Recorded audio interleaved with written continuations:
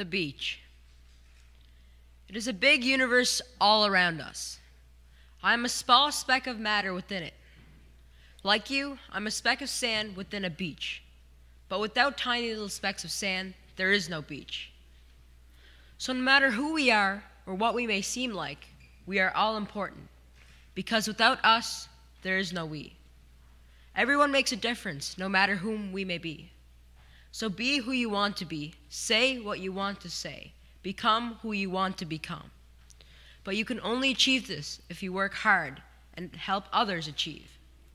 Treat people how you would want to be treated. How you treat the beach will lead to how the beach will seem. So treat the beach with respect and acceptance and kindness and love, no matter if the beach is small or big, sunny, rainy, or cloudy. Eventually, if we follow one another in a good example, we will all be able to say what we want to say, be who we want to be, and become who we want to become. But don't litter the beach with hate or disgust, or pollute it with garbage and bad thoughts.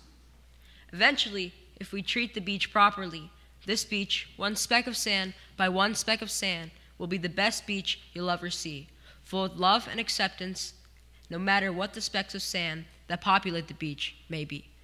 Thank you.